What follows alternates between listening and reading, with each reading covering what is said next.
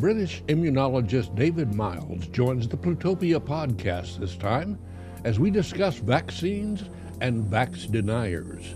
In his new book, David explores the history of vaccines and maps that history to today's vaccine reality. Back in the 1930s, most vaccines were done by were done in universities, or actually a lot of them were done at the Institut Pasteur specifically at that point.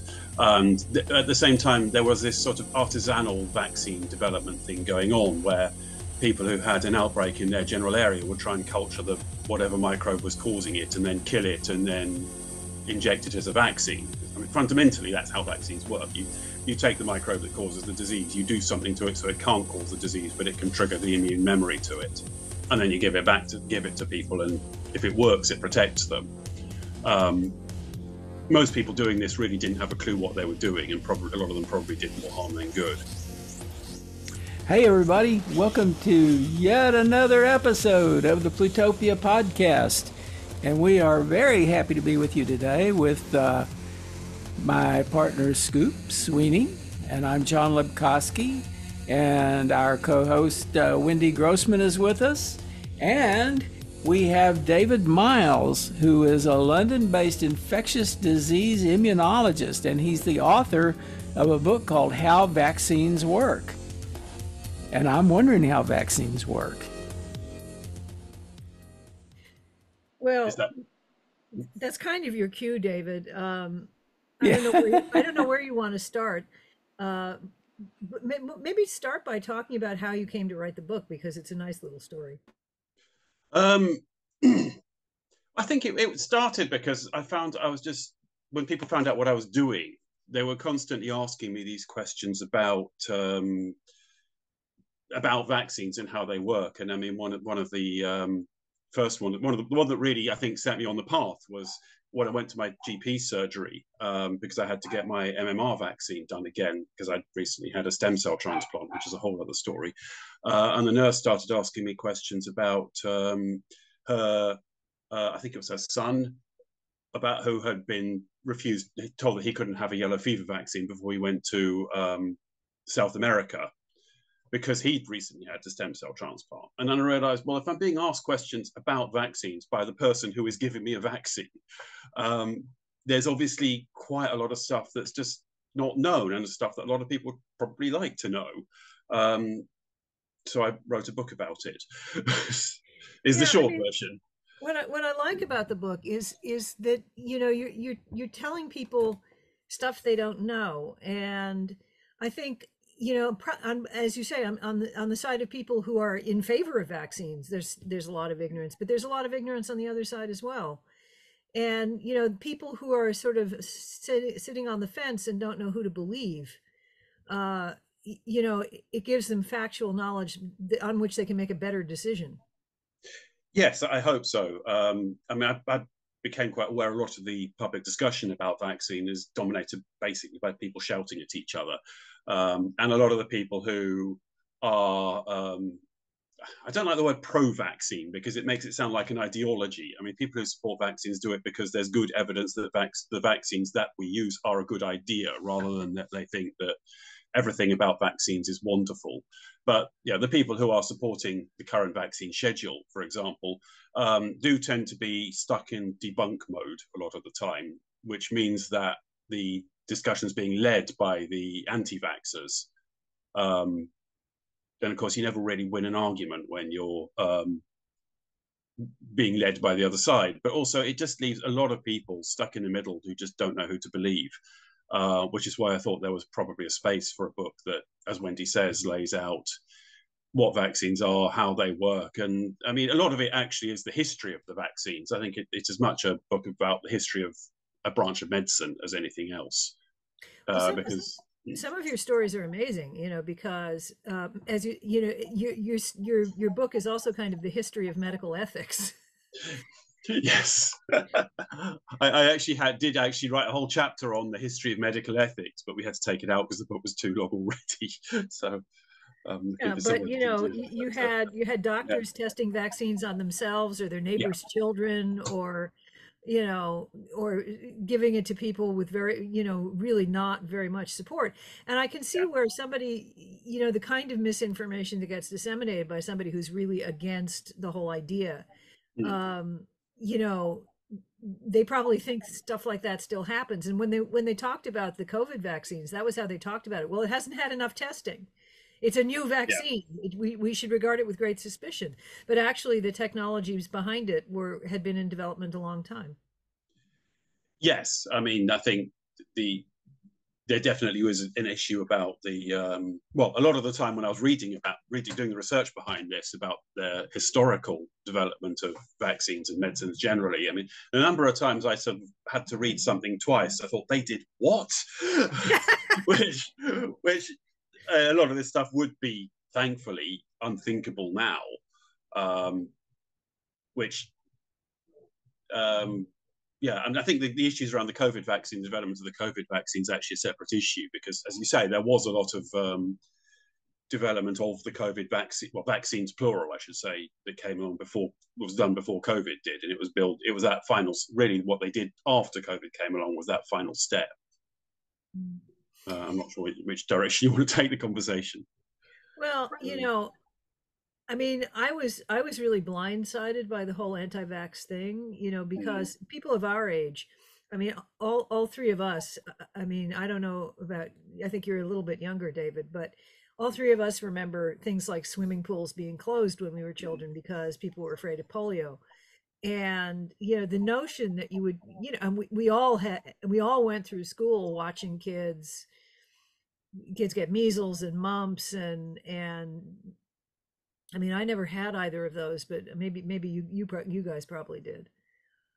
And the notion that people want to sort of go back to a time when kids had all these things is just mystifying to me. And you know, what wasn't there a news story that 23 kids died of whooping cough in Britain this year? It's not 23, it's 9 so far. Oh, okay. But well, last time I checked it was 9, which is more than usual. I mean, last time it was in double figures was in 2012, and it's usually been low single figures, and we've had a lot of years with nobody dying of whooping cough since then. So halfway through the year, 9 kids died of whooping cough. That's not good. No. That's definitely an outbreak going on. But you had quite a good you've often used the story of whooping cough to illustrate the book. It's a thread that runs through it because, well, I find the story of how the original whooping cough vaccine was developed very interesting because at the time, this is back in the 1930s, most vaccines were done were done in universities or actually a lot of them were done at the Institut Pasteur specifically at that point. And at the same time, there was this sort of artisanal vaccine development thing going on where people who had an outbreak in their general area would try and culture whatever microbe was causing it and then kill it and then inject it as a vaccine. I mean, fundamentally, that's how vaccines work. You take the microbe that causes the disease, you do something to it so it can't cause the disease, but it can trigger the immune memory to it. And then you give it to people, and if it works, it protects them. Most people doing this really didn't have a clue what they were doing, and probably a lot of them probably did more harm than good. But there was a woman called Pearl Kendrick who was actually running the Michigan State Department lab in Grand Rapids in Michigan, decided to have a go at that with whooping cough. And her approach was just incredibly, I mean, she just finished doctorate in bacteriology at Johns Hopkins. So she was much better at this than a lot of people who were doing it. But she was completely meticulous about this process, far more so than a lot of the much better funded researchers at the time. And she came up with a way of killing the whooping cough, but also turning the bacterium, but turning it into a vaccine that did protect children against whooping cough. And this is a time when whooping cough infected pretty much every child who was not in a very isolated community, and usually killed about 1 in 50 of them.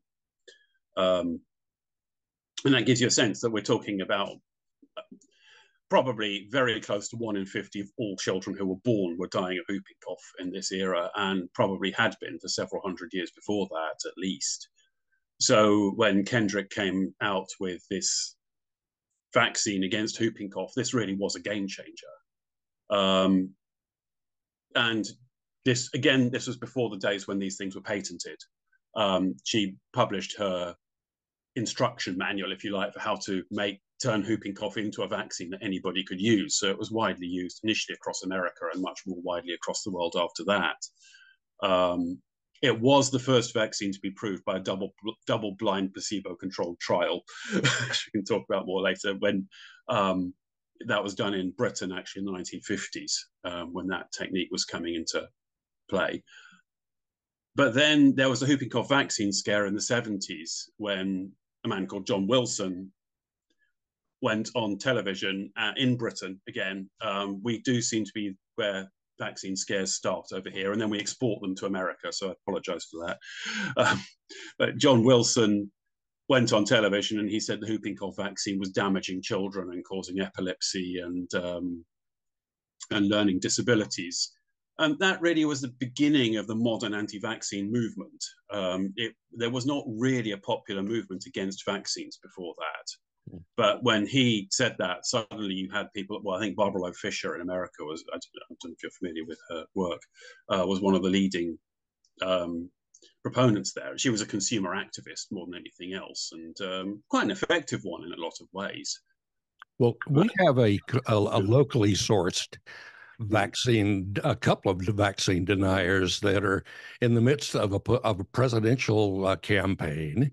And just recently, there was a leak of a tape of a conversation between Robert F. Kennedy Jr. and Donald Trump. Yes, and I saw that. Yes. Let me read you what Donald Trump said to Bobby. He said, "When you feed a baby, Bobby, a vaccination that is like 38 different vaccines, and it looks like it's meant for a horse, not a 10-pound or 20-pound baby."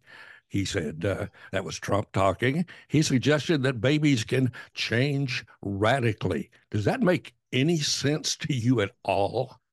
Well, first of all, if he's talking about a vaccine that looks like it's for a horse, I think he's thinking of a Tom and Jerry cartoon, not actual vaccines that are given in a clinic. I mean, okay, that is a man who's never taken his own children to get vaccinated, but I think is one thing we can take away from that. There has been some concern about children getting too many vaccines that can possibly damage them. There has been research into that, and it's shown that well, we're way short of whatever that level is, because, I mean, what matters when we're talking about a vaccine and how much we're giving to the child's immune system is how many antigens, effectively different types of protein molecule that can induce a response. And most vaccines, that's single figures of protein molecule. Whereas when a child is breathing in, and bear in mind, every time you take a breath, you're getting a barrage of protein molecules that's coming into your mouth and your nose at that point that your immune system has to sort through. A baby is being introduced to the microbes that, well, that baby will live with for the rest of that baby's life. And a single bacterium has anything from about 2,000 to 10,000 antigens that the immune system has to process and decide what to do with. And again, that's before you count all the pollen grains and everything else that we're breathing in, hair and everything else we're breathing on all the time. I mean, even a 6-in-1 vaccine with what is about 100 odd antigens in there, it doesn't even register on the scale of the different number of antigens that a baby's having to take in. Well, this raises a question, just kind of disregarding the mythology of the anti-vaxxers. What are the actual potential adverse events that can be associated with vaccines? Well, the fundamental issue is that when you do get a vaccination, you are triggering the immune response. That's what it's supposed to do. And well, we all know what it feels like when you trigger the immune response, because that's what happens when we get a cold, that you've got this generalized inflammation that can go absolutely everywhere. Actually, it's pretty similar to the physiology of a hangover. It's been established lately that is a hangover actually an immune response? It's an there is an element of inflammatory response. I know that alcohol is a poison, so it's some of the metabolic products of alcohol can trigger and a generalized inflammatory response, which is when you're feeling a bit ill because you've had a vaccine, it's basically the same thing. It might be triggering inflammation in slightly different parts of the body. So the only thing so all we have to do to sell vaccines is tell people that we can get them drunk first? It's not the bits that get you drunk that causes the inflammation, unfortunately. But yeah, but I mean, there are some, yeah, it can make you feel pretty ill. There is a case for what's called vaccine injury, which is cases where there are supposedly situations where vaccines can cause serious problems. It's very, very unclear whether these things are down to the vaccine. The problem is they're very rare.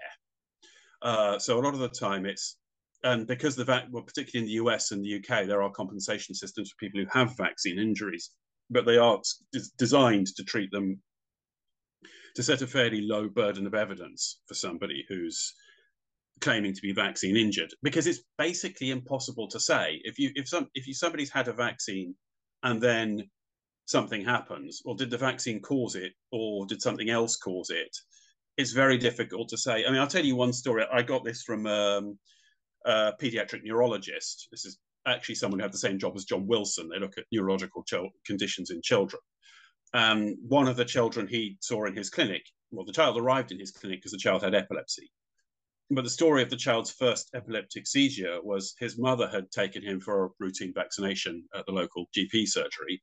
The surgery was running a bit late.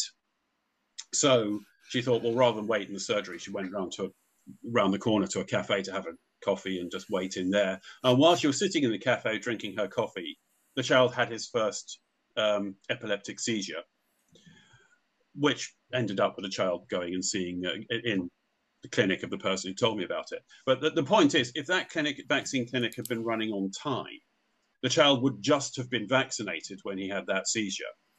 And the child's mother, and quite probably the nurse who'd given the vaccine, would have been convinced the vaccine caused the seizure. Now, a lot of children get vaccines, and actually not many children have epileptic seizures, but they've got to have the first seizure sometime. So there's going to be cases where that happens. But how do you tell whether or not the vaccine caused the seizure? Yeah, correlation versus causation. Well, especially when there's very little data. No, I mean, there have been cases where specific vaccines have been linked to serious adverse events. And I don't want to deny that at all. There was I think in the 90s, there was a vaccine against rotavirus that had to be withdrawn in America because it was causing a condition called intussusception, where the child's intestine effectively rolls into itself, which didn't kill any children, but it was serious enough. And of course, there was the Oxford AstraZeneca COVID vaccine did cause serious problems with blood clots in a very small number of people. Blood clots, yeah. Yeah. Weren't there issues with thimerosal used as a preservative in vaccines? Oh, that story. No. I mean, is that correct that was the case? No. What happened was, now I'm going to have to get my agencies right here, because what happened was the FDA realized that the thimerosal in the vaccines was exceeding the limits set by the EPA for mercury. And they withdrew it at that point. And it was only after it was withdrawn that there was an argument about the thimerosal came up. Now, there's a couple of issues there. First of all, the EPA regulations are set on a different compound of mercury that's actually a lot more toxic than thimerosal. But it was enough to cause enough of a review that they decided it was worth withdrawing it, because the point of the thimerosal is it's a preservative. It stops any bacteria growing in the vaccine. But they decided actually this wasn't really a problem. By this time, most of the vaccines being given out what's called single dose, effectively one vial, one vaccine, or they just give you the syringe and it's all in there. There's no real opportunity for it to get contaminated. And you can't, a lot of the vaccines are also involve live viruses like the MMR vaccine, and you can't put thimerosal in that anyway, because it'll just kill the vaccine.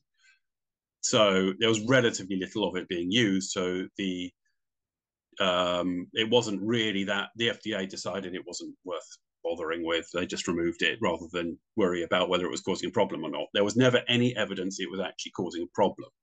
But somehow or another, this got seized on in ways that made very, very little sense. And there's a lot of evidence from countries that had already withdrawn thimerosal that it was linked to autism, and there is an issue of rising autism, or was an issue of rising autism to talk about separately. But actually, there's quite good data from Denmark, which had not been using thimerosal vaccines for years, and they'd had rising autism rates as well. But as I say, it got seized on. I mean, to the extent that a lot of the rhetoric from the anti-vaxxers was saying that it was thimerosal in the MMR vaccine that was causing autism. In fact, the MMR vaccine has never had thimerosal in it and cannot have thimerosal in it because it would inactivate the vaccine because of the way that particular vaccine works. I think what it was somebody seized on the fact that the FDA picked up that issue, and then it somehow got tied in with the argument that was already going on about vaccines causing autism in ways that, frankly, never made a lot of sense. There are arguments that, people have argued that the mRNA vaccine is like really new and untested and can potentially cause, what are some of the weird stories? I think they've talked about that it could affect your DNA. And of course, we know that those are incorrect, but how is mRNA different from traditional vaccines, and how long has it been around? Well, how long has mRNA been around? Probably for as long as life's been around. Well, I mean, the vaccine's based on mRNA. Yeah. Well, I just as a slight aside before I go to the bulk of the question, when they started rolling out the cowpox vaccine against smallpox in 19th century Britain, it was William Hogarth, the cartoonist, started drawing pictures of people getting the vaccines with cows' heads on them, because obviously this vaccine from a cow was going to put a cow's heads on them. Then when we start hearing that the mRNA vaccine is going to change DNA, it's basically the same thing. But anyway, to answer your question, mRNA is the molecule that codes for proteins in any living thing. And the proteins may or may not be the antigens that the immune system responds to. That's been known for a long time. The problem actually with mRNA, the idea was always, well, if we put mRNA into a cell and it produces the antigens in the cell, and then the cell does what cells do when they've got weird antigens in them, and it effectively hijacks them, presents them on the surface, and activates the immune system. Well, what you're actually doing there is replicating a viral infection, because that's what viruses do. But you're doing it with only the one or two genes or whatever it is that you want the antigens for, instead of the virus, which is taking the whole machinery of the virus with it. Now, it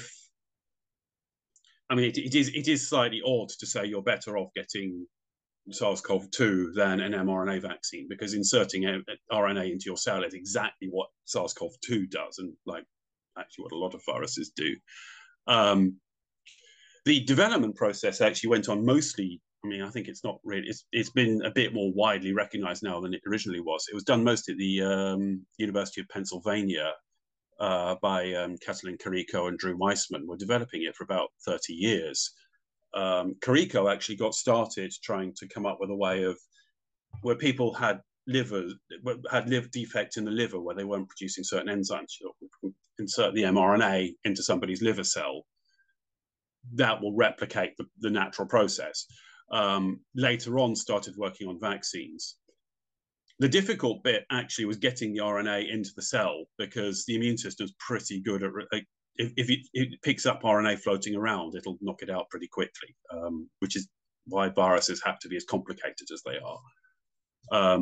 So a lot of it was developing the delivery mechanism, which is a lipid capsule that it uses. They were working on, now let me think, I think the first vaccine they came up with was, I don't know if you remember, back in 2017, there was a major outbreak of Zika virus mostly in South America, but also and they produced a vaccine against that, which and were able to get something up and ready for trials within a matter of months, which is, if you look at how long most vaccines up to that point have taken, the process of getting to that stage have been taken years. As it happened, the outbreak had passed by the time it was ready for trials, so it never left the lab. But it did mean that by 2017, they had technology looking for an application, if you like. And actually, at the same time, this was working. There were particularly the Oxford group was doing exactly the same thing, developing viral vectors. Effectively, it is using a virus that you can then insert a gene into. So you had these two, what they call platform technologies. That is a technology that you can insert that was ready for an application. You didn't have to start the development process from scratch. They were ready really within the few years before COVID came along in, well, December 2019, the last days of December of 2019, in fact. So they were applications ready, they were technologies looking for an application at that point. And again, because of some other thing, because the genetic sequence of SARS-CoV-2 was made available very, very quickly, a matter of weeks after it first appeared. They were able to take genes from it and put it into these vaccines. In fact, no, that aside was a few weeks back, I was giving this talk, well, not this talk, giving a talk at Science Festival. I was on stage with Kath Green, who co-invented the Oxford AstraZeneca vaccine. And my role, if you like, was a sort of the warm-up act, because she was the superstar they were all there to see. And so I was mentioning that, and my role was to describe the early history of vaccines. And I mentioned one of the early vaccines was made by a man called Valdemar Haffkine against bubonic plague in India. And I deliberately set it up. So I said, well, it's often described as being an extraordinarily short process to develop a vaccine because he did it in 3 months. And then Kath took the stage and she said, we did it in 67 days. Which was quite extraordinary. And I mean, I think that is a significant point, that the fact that they had the vaccine developed within 67 days mean they had a working vaccine by April 2020. Right, but then it took quite some months to test it and figure out how to distribute it and so forth. Is that because yeah, I didn't get mine until November, and I think I was in the second or third group. Was it November? I don't remember it being ready till the January, February 2021. I might be wrong. It seems to me. I'm sure there was.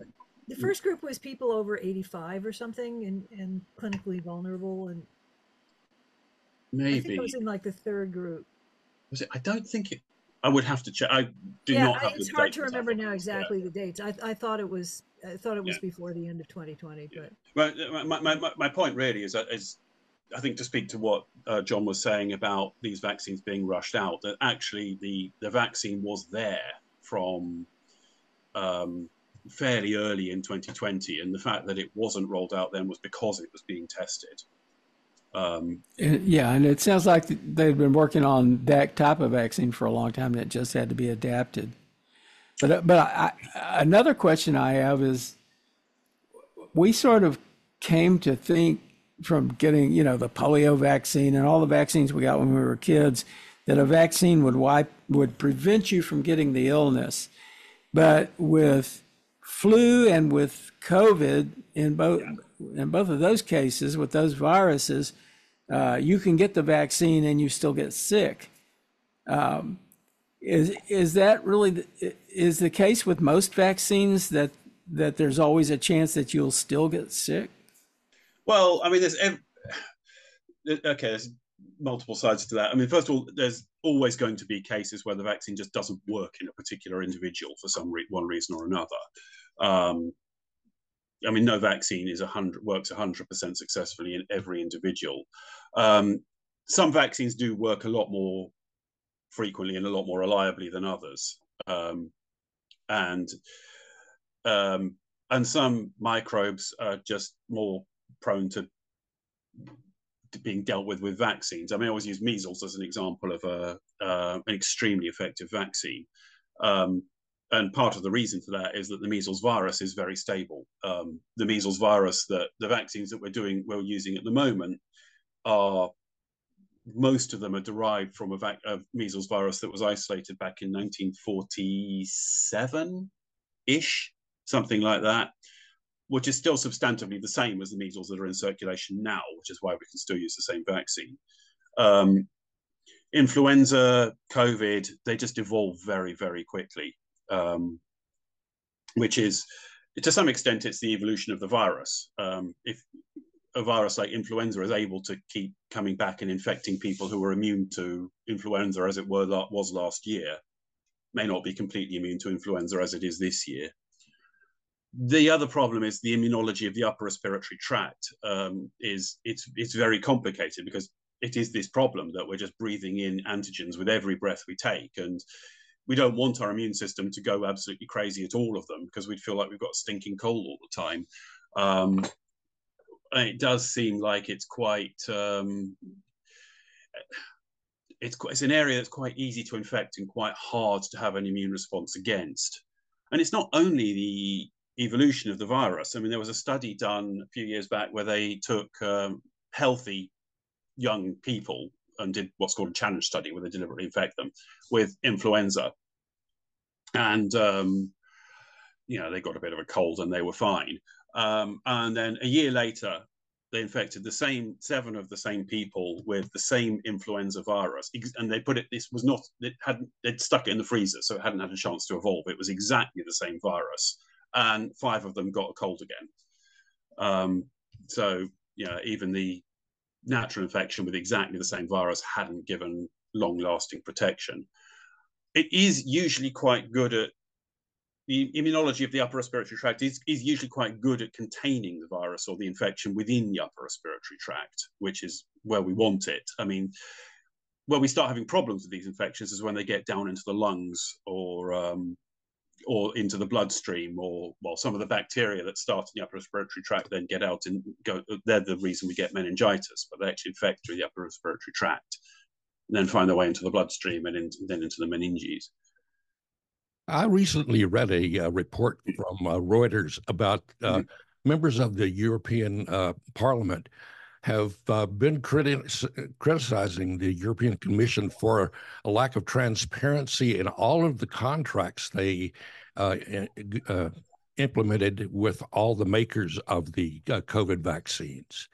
And have you followed that at all? I mean, it seems like transparency is very important in something like the COVID vaccine. Yeah, I haven't been following that case in detail. I mean, I'm aware there's been a lot of argument and it's not just within Europe, about how these decisions were made. And of course, there is always a tension between. I mean, we're talking about vaccines as a tool for public health, if you like, but the only people who can make the things in bulk are the large pharmaceutical companies. And the issue seems to have been, but the documents they released, some were heavily redacted. There were text messages that were withheld, and that when you see that happening in a governmental body, the alarm bells start to go off. So naturally, there are going to be some people who want to know, what are you holding back and why? Yeah, I mean, as I say, I haven't been following that case in detail. And unfortunately, this sort of thing does seem to happen when effectively we've got governments dealing with corporate entities and suppliers. This happens with vaccines as with anything else, but people tend to be understandably tend to be a lot more worried about when it's to do with something that's being injected into their healthy bodies than with a lot of other things it happens with. As I can't talk about that particular case because I just don't know enough about. Only know basically what you've said. I know there has been controversy. I don't know exactly who said what about who.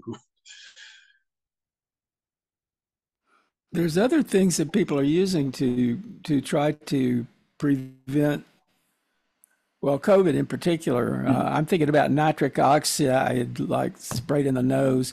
And the other day I was reading that there's some evidence that antihistamines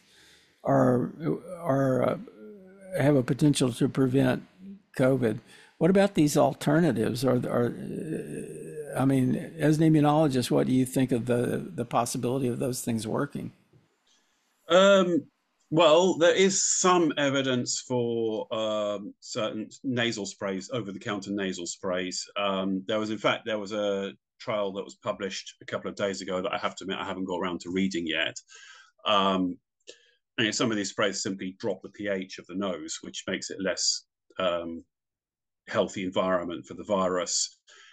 Some of them have other there's a carrageenan spray which they say sort of traps the virus so it can't infect the cells. I have not actually seen someone producing experimental evidence of that, so I'm not quite sure where that idea of how it works goes. The other favorite one is zinc lozenges. Again, there are trials that show that they work. There are also trials that show they don't work. So yeah, there is some evidence for some of these alternative approaches. But I mean, I think when you think about what COVID actually is, or is actually pretty similar to the way a cold works, because I mean, COVID is not the virus itself. COVID is the condition it causes. And most of what that condition is when you get viral infection of the cells in the nose or the throat or whatever, in the early stages, the immune system responds as if it's just another foreign body, a bit of pollen or something that's got stuck there. It's this persistent irritation. So the immune system, increases your blood pressure, so it flushes fluid out of the blood vessels to flush whatever it is out of there, and it sends in the macrophages and the general inflammatory response to do that. Except, of course, none of that does any good because it's a virus. It's not sitting on the surface where the inflammatory response is looking for it. It's inside the cell. And the reason you're feeling really ill is that you've got this persistent virus triggering an inflammatory response that's not doing any good. And if you can use something that will damp down that inflammatory response until the part of your immune system that does clear it out kicks in, well, you're going to feel better. I mean, that's how ibuprofen works fundamentally. So I wouldn't rule out some of these methods, though I would want to see proper experimental data before recommending it. These are the guys that told me about the nitric oxide sprays, the Inovid there was one trial that looked very promising, but that doesn't seem to have had any follow-up. Yeah, I mean, again, I'm not aware. I haven't read the paper, so I'm not. I don't want to say we talked about it at the time, but it's a while ago. I think so, and I don't remember thinking it was. It hasn't made an impression on me anyway. No, I think it's interesting though. You know, you've done this book on how vaccines work, and now your next book is on colds, for which there are no vaccines, and there's no cure, and everybody has a favorite home remedy. But you know, as Mark Twain said once, you know, if you don't treat a cold, what is it? If you treat a cold, it goes away in 5 days, but if you don't treat it, it hangs on for almost a week. Yeah. Yeah. Well, I mean, there are actually vaccines for some colds, but oh yeah. Yeah. Well, I mean, seasonal influenza we've mentioned is. Yeah, I don't think of flu as a cold. I guess that's my limitation. I think there's a vaccine against RSV's just been rolled out in the US within the last year. I think it was RSV being a virus that causes a cold in most people. I never heard of RSV till I started talking about a vaccine for it, and one of my friends said that's because you're not a parent. Yeah. Yes, it's the very serious disease is almost exclusively in very young children. But old people, when they get it, get pretty sick. So they gave us the RSV vaccine too because of our age. Yeah, that's the other group. Do you know when they're bringing it in the UK? I don't know. I think it's very new in the US. I would be surprised. I'm not up to speed with the discussions going on about that. I would be very surprised if there aren't discussions about. Yeah, I think there must be. Now, is the RSV vaccine one you can get once, or do you have to renew it periodically? Well, at the moment, I think, as far as I know, they're looking at it as a one-shot vaccine. And I mean, really, that's the sort of thing that we probably won't know until it's been in use for a while. This does tend to happen with new vaccines, is that until they've been used on a very large number of people for a decent period of time, we don't really know questions like that. And we don't know the best dose regimes either. Yeah. Takes a Yeah. I've while. seen, you know, at the beginning of when the mRNA vaccines for COVID first Yeah. came out, we heard a lot about this extreme cold chain that they required. Mm. Hear about that anymore?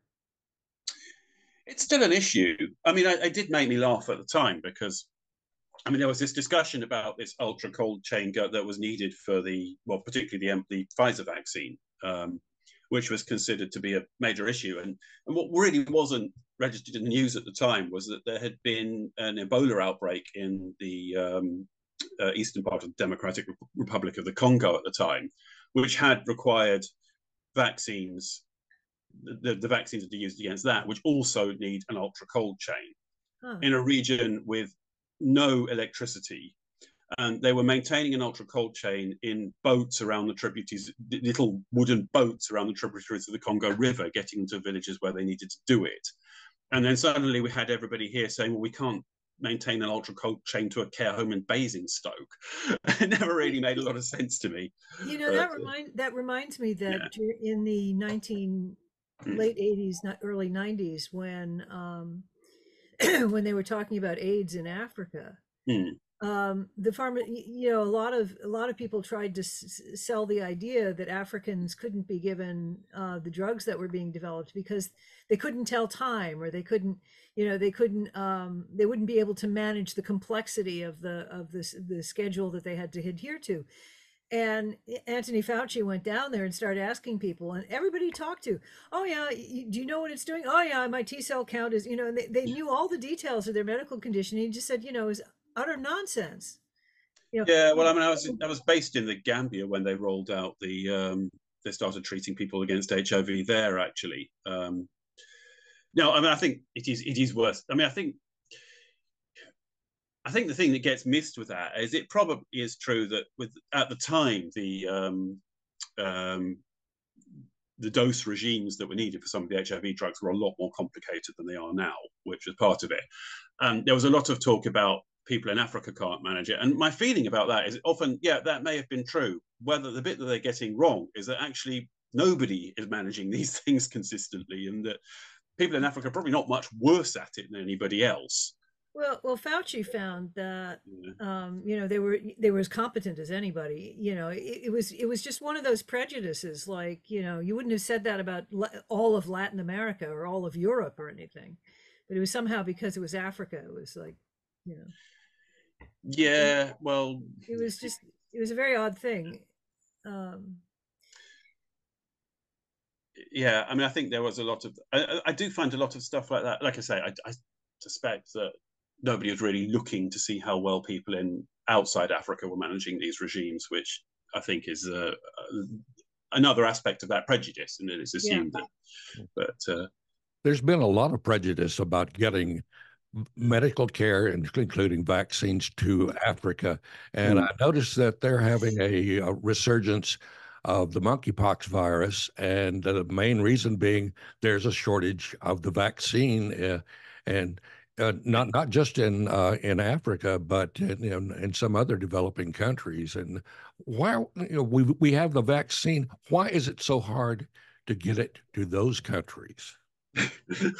The yeah. obvious question. Well, I mean, generally, I would say that vaccination in Africa has been a massive success story. If you look at really, there was a move to roll out vaccines across, I'd say, the low income parts of the world, which are not exclusively in Africa, starting from about 1980. The effect on the infant mortality rate is spectacular. Again, I can't remember the figures, so I don't want to give numbers, but we're talking orders of magnitude of children who are just not dying of vaccine preventable diseases. So yeah, I mean, Mpox they've decided it's called now, because the WHO. It's just this slightly irritating. The WHO say we're not supposed to name infectious agents after animals anymore, so they decided it's not called monkeypox; it's called Mpox. Which, of course, or locations, I believe. We're not all locations, yeah. But the trouble is that they do think they're terrible at naming things. So, of course, they then call it Mpox, which immediately raises the question: well, why is it called Mpox? Because it used to be called monkeypox. Anyway, Yeah, I mean, the issue there is that, of course, the vaccine that we're talking about is the smallpox vaccine. It was never designed against mpox. It's the vaccines against smallpox, which is eradicated 50 years ago, which And we, it just so happens to work yeah, against mpox. yeah, because it's a very closely related virus. I mean, well, that's And like the original. That's like the original vaccine against smallpox, which was actually yeah, cowpox. yes, yes, yeah. I mean, there's a whole host of fairly closely related pox viruses. Um, and I think, yeah, that is part of the problem, is that these are vaccines that have just been kept in storage in case there was an unexpected smallpox outbreak from somewhere. Instead of having a smallpox outbreak, which we would expect to be pretty much in one place, at least to start with, what's ended up with is a very disseminated mpox outbreak across multiple continents, but fairly thinly spread, which is not really what the current system's set up to deal with. I mean, the other thing is the smallpox vaccine is I mean, it's not a vaccine you want to get unless you really need it. It is one of the ones with the worst, with probably more side effects than some of the others. Better or worse than shingles? I always hear the shingles vaccine is really tough. I don't know. I without actually having looked at a direct comparison, I'd rather not say, because I don't know for sure. I hadn't actually heard the shingles vaccine was particularly tough. I know several. Well, it's one of those very small samples again. I know several people who say that they hadn't had much trouble with other vaccines, but shingles knocked them out for a day. Okay. Yeah. So who knows? Wasn't that bad for me, Cool. as I recall. I think the But of only course- time I ever had a really severe reaction to a vaccine, it was a combination of flu and COVID. Oh, really? Okay. I'm a big Yeah, fan. yeah. I got them both at once. Yeah, I am a big fan. I got pretty sick.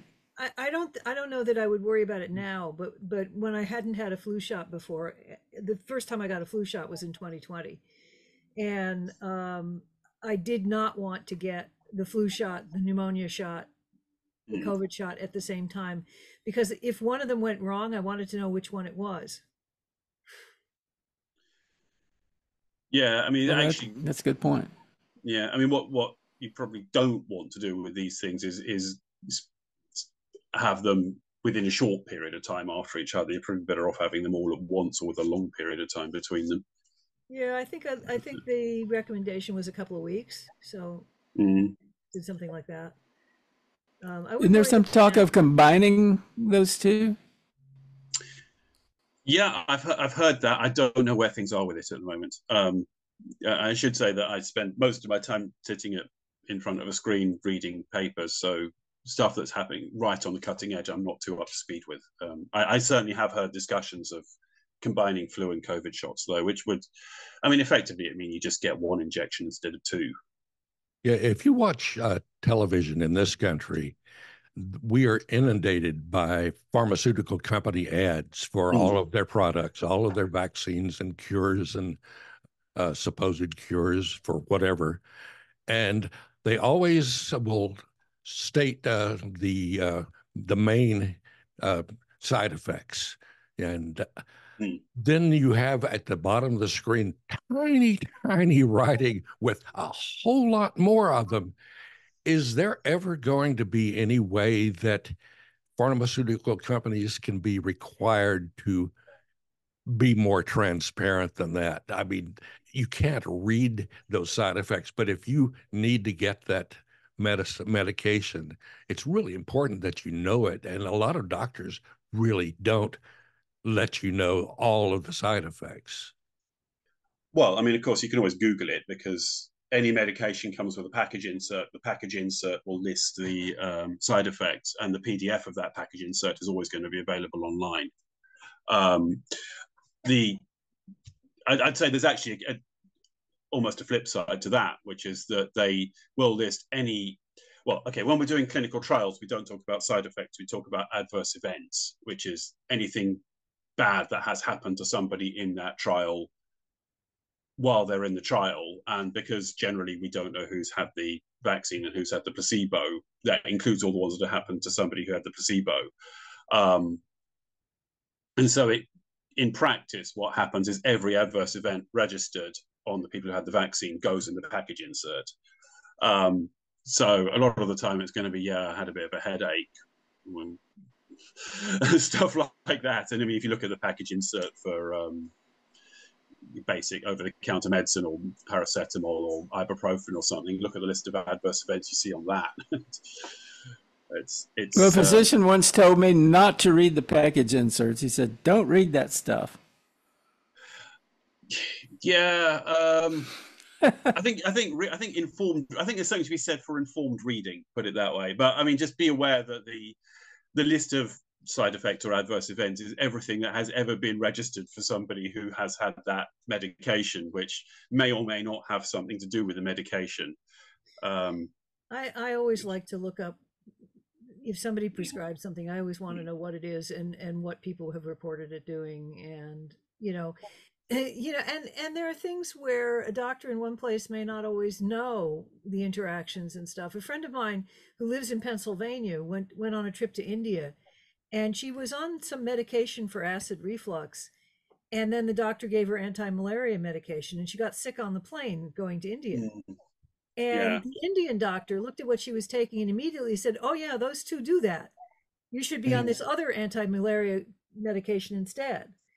And the point was that the doctor in Pennsylvania just didn't know stuff like that, but the doctor in India did, because he was surrounded by the experience. Yeah. Well, that should be known interactions should be easy enough to find. I mean, if you just Google a drug and known interactions, you'll find it. Yeah. Yeah. You mentioned that you were a researcher in the Gambia. I don't want to say what was that like, because that's kind of a fatuous question. But I mean, what do you think?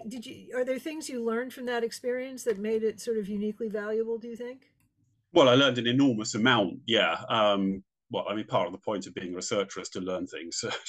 So I would have been doing it wrong if I hadn't. But yeah, and I suppose you're asking, did I learn things that I wouldn't have learned if I hadn't gone to the Gambia, or if I'd stayed in a British university? Well, yes, certainly. I mean, I think there's a you see the connection. Well, you see how you just see how things work in that particular environment much more closely. And I was able to go to the. We were working with a clinic in a place called Sakuta, which is a fairly small, well, they call it a peri-urban area, which is very strange classifications you get. It's sort of not quite rural, but not quite urban either. And so I'd be down there once a week and just really seeing how medicine is in practice. I'm not sure I'm really answering the question there. Well, I mean, I think I've certainly never been anywhere in Africa. I don't know if John or Scoop has. And we were talking about the prejudices that people applied, kind of assuming that it's, going to be way behind the times and stuff. But how did, I guess I'm asking how you found it, what was it really like? Yeah, so sort of where to start with that question. I think, well, I mean, the Gambia is on any index, of any development index, the Gambia is near the bottom. So the clinic we were working with was pretty basic, and it was remarkable what the people working there could do with very little equipment or training. I mean, it always struck me that one of the major things they were doing there was obstetrics, effectively looking after women who are giving birth, because that's an extremely dangerous thing to do under any circumstances. It's kind of unavoidable. I mean, it kind of happens everywhere. Well, yes, but and it is actually one of the major causes of female mortality around the world, and particularly in low-income countries. And I remember thinking at one point that I don't know if you know if I mentioned Mary Wollstonecraft, the author of the Rights of Women, back in the she would have written that about 1800. I forget the exact date, and of course she died because there was a part of the placenta was stuck in her uterus and became infected, and she became septic. And with the best medicine available anywhere in the world, because she was from a well-to-do family, did not know what on earth to do about that. And there I was in this clinic in Sakuta, where they didn't have electricity half the time, run by three women. I think one was a qualified midwife, the other had proper nursing qualifications, the other had nursing qualifications, but they wouldn't have lost anybody to that. They would have known exactly how to deal with that. That's interesting. Um, Of course, it's, you know, it's a different time. It's about 200 years apart, but it does give a sense of how far we've come. And actually, I remember, I think it was Ebola. There was an Ebola outbreak in Liberia, and some of the public health people wrote to the New York Times about that they were slow to recognize that it was Ebola because the literature that they had access to insisted that there were no cases of that there was no Ebola in Liberia. I think that was the story. And it turned out that there actually were records of it. It's just that it was behind a paywall in one of the very expensive journals they couldn't afford to consult. Oh, yeah, that's a whole other set of issues. You know, so they were writing an argument about why, you know, the people who were studied for these journals needed to have access to the results. Yeah, this is an ongoing argument about academic publishing being, can I use the word scam? Yeah, well, they're double dipping Yeah, in academic journals, but this is more like colonial exploitation where, you know, you go and study a disease in some country and then you publish it in such a way that they can't ever access the results of the data they produced. Yeah, I think I do still fundamentally blame the academic publishing system for that sort of thing, which effectively puts up these huge pay barriers. I think we've got Robert Maxwell to thank for that, haven't we? Yeah, well, I think we have him to thank for rating the journalists' pension funds on the papers that he owned in Britain. We have him to thank for Ghislaine Maxwell, who is his daughter. Well, we have him to thank for buying up Pergamon Press, which is one of the main academic publishers, and working out ways to squeeze as much profit out of it as possible, which really, I think, started academic publishing on the track it's gone down. So that's another thing we can blame him for. What a charming guy. Yeah. You know, we're getting close to the end of our hour, and we're getting a lot of new COVID infections in this country and in Texas here from the latest variant. During the worst part of COVID, everyone had ways of protecting themselves. What are the realistic ways that people should know about or protecting from any new variants of COVID? Well, you know, masking and such. Yeah, I mean, I think obviously when there is a large amount of COVID around, just minimize indoor public spaces, which is easy to say, much harder to do for most people because you've got to go to work, you've got to go to school, and so on. I mean, I use a respirator mask when I am in an indoor public space, which is well, here we call them FFP2. I think in America it's N95.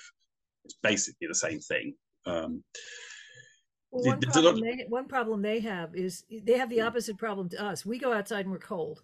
They go outside and they're dying of the heat. So, you know, I kind of assume one of the things that I got very early in the pandemic was a portable HEPA filter fan device, because I thought if it made the difference between being able to invite someone over and not, it was worth it. Yeah, but the other thing is, of course, if it's that, well, I was going to say, this is probably British thinking rather than Texas thinking. Of course, if it's warm here, we open the windows, which means good ventilation, which is quite an important point. Not when it's obviously 110. in Texas, you close all the windows and turn the air conditioning on, so it's probably the opposite set of issues. Yeah, but I think ventilation is part of that, and well, I think it's unfortunate that there isn't more of a push to get proper mechanical ventilation in indoor public spaces at the moment. I mean, because well, it is quite striking if you look at the levels of carbon dioxide, purely the levels of carbon dioxide that are recorded from a lot of school classrooms. You're actually looking at levels that are high enough to induce cognitive impairment. So how on earth kids are supposed to be learning anything when they haven't got enough, when they're breathing that level of oxygen? I don't know. And that's before you even start considering how many viruses get passed around school classrooms. But it is something that if anyone can do something about it, great. I think I think, well, the hand hygiene, wash your hands and so on, it gets overstated, but I mean, it's not going to do any harm. Unfortunately, it tends to get plugged as a bit of a panacea, which it shouldn't be, because most of the virus that we're going to get infected with is in the air, not on surfaces. But yeah, I mean, really. Yeah, I remember washing groceries. We would buy groceries and wash the groceries in early COVID days.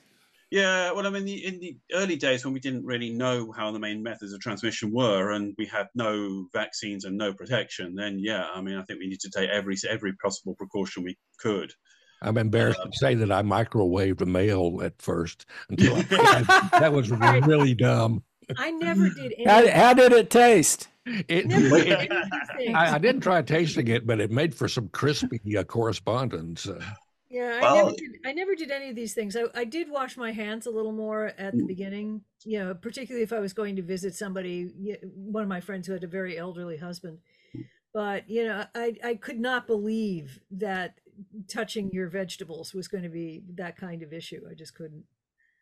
Well, I mean, actually, if we were dealing with rhinovirus, which is probably the cause of the most cold viruses, it could conceivably be, because it's a much more resilient virus than COVID. I was going to cook it, Well, no, it's more if you touch the packaging or something, and then it can last on your hands for quite a long time. Well, that's the other thing, is because I buy so much stuff at the shop around the corner that doesn't really have packaging. I mean, that was the one. Small shops were a great blessing at the time, because the fruit and vegetables are outside in front. So you don't have to go inside only long enough to pay. You're not sort of in there for half an hour trying to find things. So anyway, we have actually reached the end of our hour, and this has been such a great conversation. Oh, thank you. Thanks for inviting me. Yeah, David, thanks so much for coming. And maybe we can do it again sometime. There's probably a lot more to talk about. An hour never seems to be enough, but we always try to limit ourselves to just the hour. Oh, definitely. I'm susceptible to colds, so I can't wait to hear your next book. I just need to write it, but yeah, I got a feeling that vaccines is a subject that somehow is always current, so I'm sure there's more to say about that. Yeah, absolutely, yeah. Well, thanks so much. Thank you. You can stay in touch with Plutopia at plutopia.io. On Facebook, look for @Plutopia News. On Twitter, it's @Plutopia. This is the Plutopia News Network, 20 minutes into the future.